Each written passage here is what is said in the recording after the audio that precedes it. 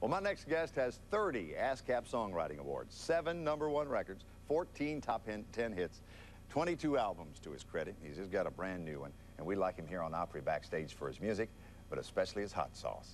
Oh, comment ça va, mon ami? Toujours ça va bien. Eddy Raven is here. Tu parles français and espagnol, huh? Yeah, that's it. I'm telling you, I like that. We will explain all this a little later on.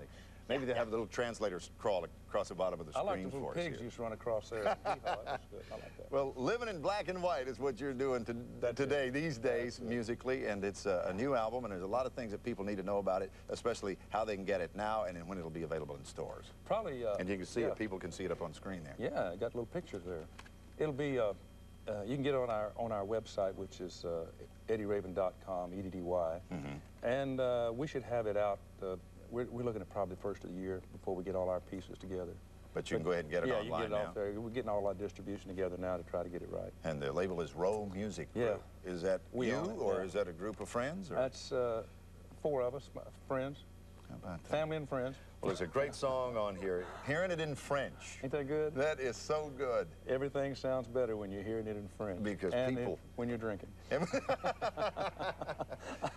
This is also the fellow who gets the writer's credit for Thank God for Kids, and that probably is something that continues in your career. People continue to mention that to you because it's so powerful. It's one for the ages.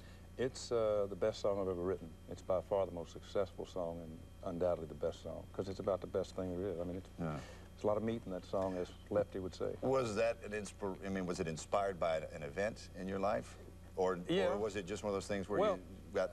I'm the oldest of 10, and I have 2 boys, and yeah, that always, it always bothered me when to see how kids get pushed away and run, and even going in any of the McDonald's or the Burger Kings, you'll see a kid standing at the counter, and then they don't even see him, Yeah. But I was coming back from a trip with Johnny Duncan and the Smokies, and we stopped, and these kids were running up and down the side of this mountain, make it real short, in the rest area, and John said, "Man, look at those kids. I used to have that kind of energy." And I said, "Yeah, thank God for kids." And John said, "That's a song, you need to write it." How about that? And I added it to the list of other song ideas we had that day on the back of a Winn-Dixie grocery bag, and wrote it in about 15 minutes once I got home and got on it. And the simplicity of Kool-Aid on the couch. What parent can't relate to that? That's right.